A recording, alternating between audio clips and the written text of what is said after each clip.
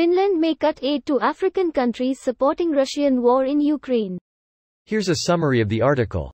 Home News Politics. The capitals. Finland may cut aid to African countries supporting Russian war in Ukraine. Content type: news based on facts, either observed and verified directly by the reporter, or reported and verified from knowledgeable sources. The government will not only cut development aid by millions but also prioritize and redirect it. Ukraine will become a new recipient country, TVO told Yale.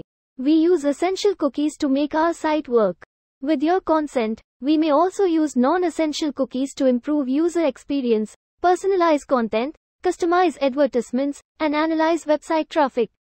By clicking Accept, you agree to store on your device all the technologies described in our cookie policy. You can change your cookie settings at any time by clicking Preferences. This post received a score of 25,000, with an upvote ratio of 93%.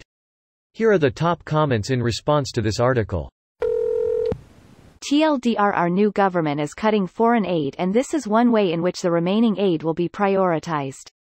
And the "we are cutting foreign aid as whole" is the more important policy thing here. The punishing Russia supporters is a distraction sideshow matter.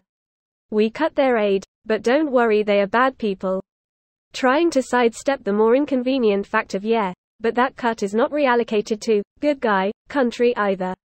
No, actually Ukraine will get some of the money allocated to Africa earlier.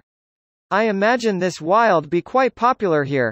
That's actually great. I would love it if my country stopped all African aid and redirected it at Ukraine. To be fair, the more we all pull out of Africa, the more China buys it up. They own the majority of infrastructure in the continent, last I read. This is what too few people understand. Foreign aid is a part of political strategy.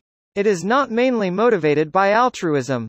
Foreign aid is oftentimes really just another form of domestic welfare.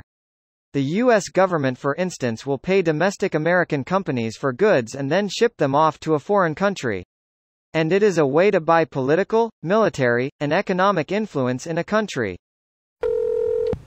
If these countries have the money to be helping Russia, they obviously don't need the outside help now, do THRY. That's quite unfair. Do you have any idea how expensive the life of an African dictator is?